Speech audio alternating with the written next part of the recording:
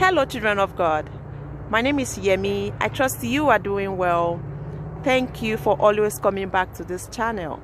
And if this is your first time here, you are welcome. God bless you.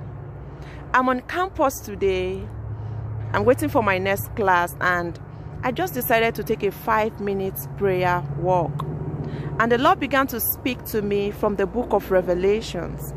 Revelations 12 and 14. It reads, "And the woman was given the 2 wings of a great eagle, that she might fly into the wilderness, into her place where she is nourished for a time and times and a half time from the presence of the serpent."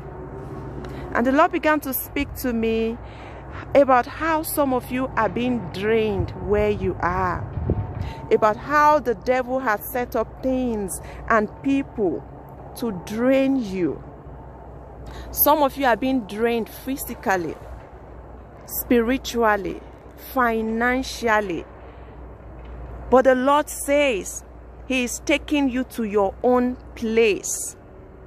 The Lord is taking you to your own place where you would be cared for and nourished. Where you would be cared for and nourished. Thank you, Jesus. This is such a beautiful word. Thank you, Jesus. The Lord says He's taking you to your own place where you will be cared for and nourished. This is the word of the Lord for you today.